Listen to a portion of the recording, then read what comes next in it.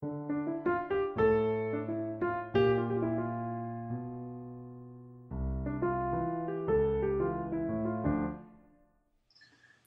my name is Sinan Antoon. I'm an Iraqi writer living in New York. I'm very happy to be part of this wonderful festival. Today I will read from my last novel, the Book of Collateral Damage, which was translated into English by Jonathan Wright. It came out last year from Yale University Press. And the paperback just came out this week.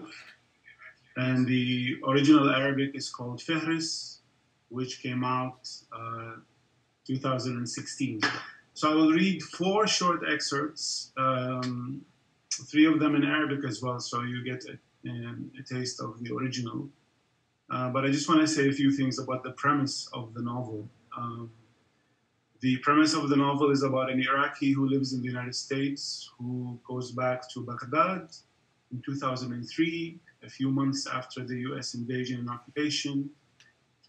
He goes back with a documentary film crew, and there he meets a bookseller in one of Baghdad's famous book markets, Al-Mutanabi Street. And that bookseller has a unique project whereby he wants to document the collateral damage of the war, but not humans, only fauna and flora and everything, and it's minute by minute. And after one of the narrators goes back to New York, there is a correspondence between the two. And in the book, we also have the manuscript, which is the history of the collateral damage of the war, minute by minute, but of course it's in fragments and excerpts. And I won't say more, but now I'll read one of the excerpts whereby the book collector, Wadud, is talking. Did I tell you that I can hear things speaking? Yes, I can hear what they say.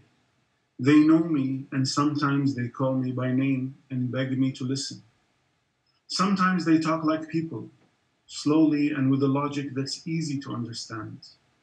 But they can also groan and snarl and scream. I can hear their screams with painful clarity, and I don't understand them. No, that's not true. I understand them well because I know they're suffering the same things that I am suffering. And in many cases, they can't say what's troubling them. They scream with all the strength, all the misery, anger, and despair they have. What do I do when I hear their constant screams? In the beginning, I would block my ears with my hands. But that didn't silence the screaming. It just made it sound a little distant. Then I felt pangs of guilt, and I accused myself of narcissism. The least I could do is feel solidarity with things and scream them. Yes, scream them. That's the right expression. And you haven't misunderstood it. Maybe it's me who coined it. I've certainly never read it anywhere before. So I decided not to ignore the screaming of the things. It's not enough to open your heart wide. The heart isn't enough. I opened my ears. And whenever anything or any creature shouted at me, I would try to calm it down. Sometimes I succeeded, and often I failed. I would add my screams to the screams of the thing. I would scream at it, and it would scream at me until I collapsed from fatigue. I have grown used to this, and now it's normal as far as I'm concerned. But human beings, the vast majority of whom are heartless or have deaf hearts that can't hear what I hear, run far away from me when I take part in a screaming session. If any of them do come close to me, then they do so in order to force me to stop. They think it's an illness, and that's the medical profession, that the medical profession can cure it. But I know it's a rare talent. Once I dreamed that everyone endowed with this talent gathered on the stage in a theater, as if they were in an orchestra. They wore smart black clothes and sat in chairs in regular rows. When I came in, they all stood up, and the audience stood up and clapped warmly. I bowed to the audience. Then I turned and clapped for the orchestra and motioned to them to sit down. They didn't have any instruments or any scores in front of them. Their throats would do. All I had was the baton that I picked up to give them the signal to start. And so they did. Their screams rose to the heights. They flew across the open dome of the theater to the sky where the deaf ears of the gods are. What happens after that in the dream? Whenever one of the people screaming falls down, two men come and drag his body into the wings, and a new screamer soon takes their place. Then I too collapse from exhaustion and wake up. So which things talk to me, you might ask? All of them. A solitary piece of paper cut out of a book flying down the street. A loose pebble hurt by passers-by when they tread on it. A frightened cloud escaping its fate. A head of lettuce trembling at the sight of a knife. A brick massacred by a builder with a sledgehammer. A sad statue drenched in the urine of passerby. A tree branch with its back broken. A word in the dictionary that no one uses any longer. A drop of water clinging to the mouth of the tap before it falls, and so on. Animals also talk to me, of course. A hungry fly, a stray cat, an old donkey that's tired of being enslaved, a goldfinch that sings to me from its cage. Dead people, not the living. The dead call out to me. I once read a sentence Paul Klee wrote, I live just as well with the dead as with the unborn. I'd like to read now 3 short excerpts, but I will read them first in Arabic and then in English. منطق الفهرس. في البدء كان الانفجار. أليس هذا ما تقوله النظرية السائدة والمقبولة؟ لكن ربما كان ذلك الانفجار الهائل صرخة الكون وبكاءه، وهو يخرج من رحم العدم إلى ألم الوجود. هذا الكون الذي كبر بسرعة ضوئية، فبدلا من أن يزحف أخذ يطير بكل اتجاه بمليون جناح وكوكب.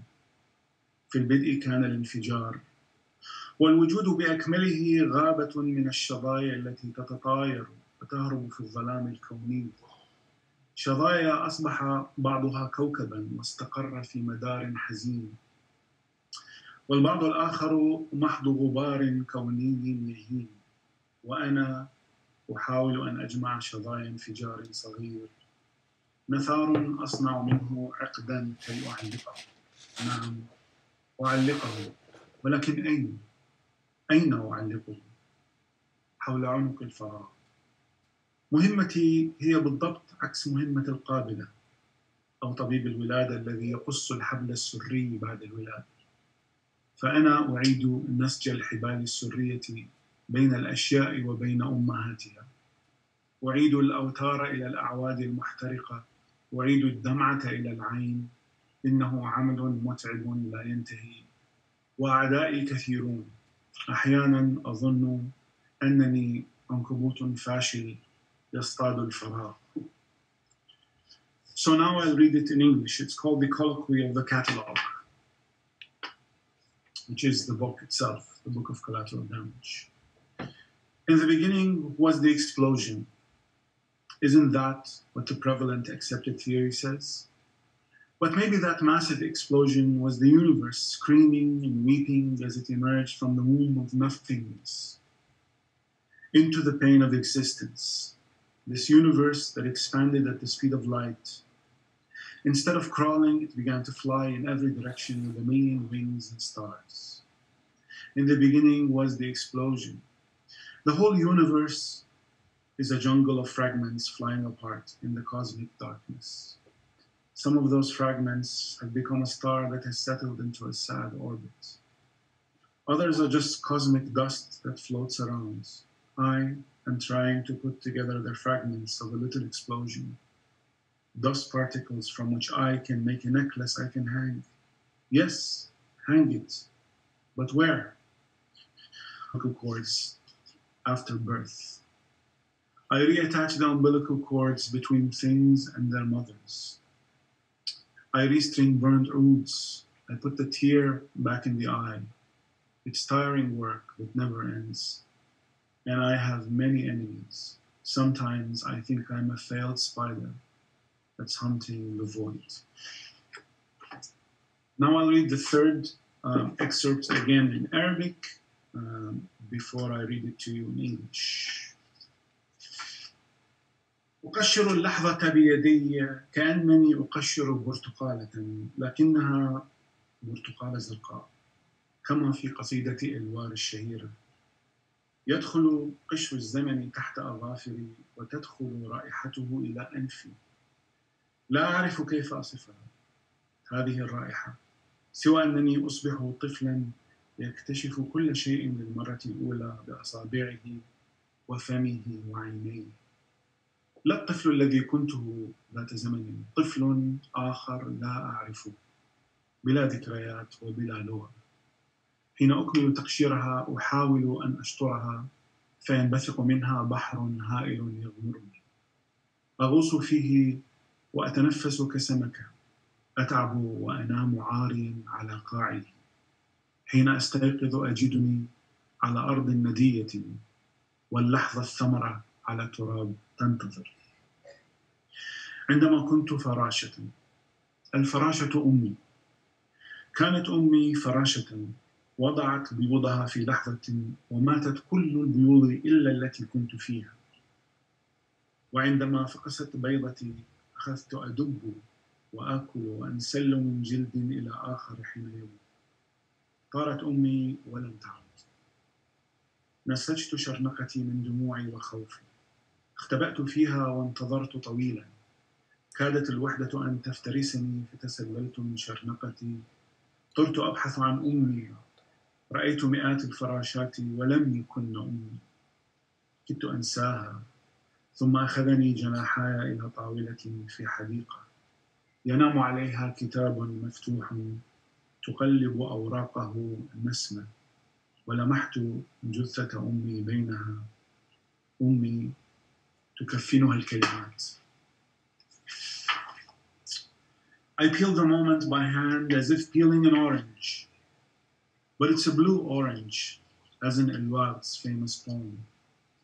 The peel of time gets under my fingernails and the scent reaches my nose. I don't know how to describe it, except to say that I feel like a child discovering everything for the first time with his fingers, mouth, and eyes. Not the child that I once was, another child that I don't know, with no memories and no language. When I finished peeling it, I tried to break it in half, and a vast sea bursts out of it and overwhelms me. I dive into it and breathe like a fish. I grow tired and sleep naked on the seabed. When I wake up, I find myself on wet ground, and the fruit moment awaits on the ground. When I was a butterfly, the butterfly is my mother. My mother was a butterfly that laid her eggs into a moment. All the eggs died except the one I was in. When my egg hatched, I started crawling, eating and shedding skin after skin.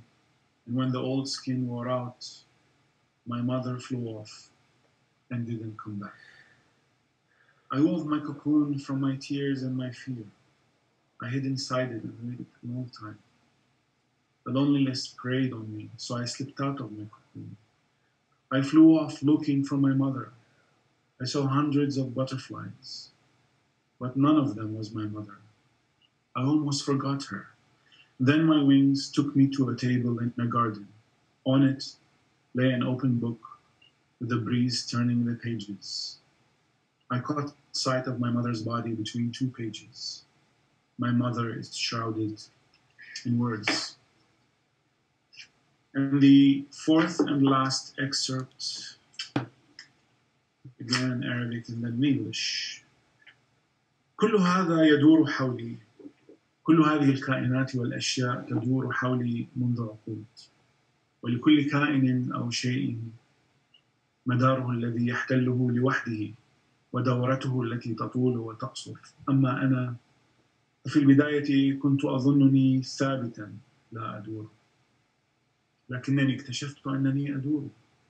أدور حول نفسي، نعم، أدور حول نفسي إذ أبحث عنها، ثم اكتشفت فيما بعد أنني لا أدور حول نفسي فحسب، فأنا محبوس في مدار وأدور مثل كل تلك الكائنات والأشياء، أدور حول شيء ما، لكنني لا أعرف ما هو.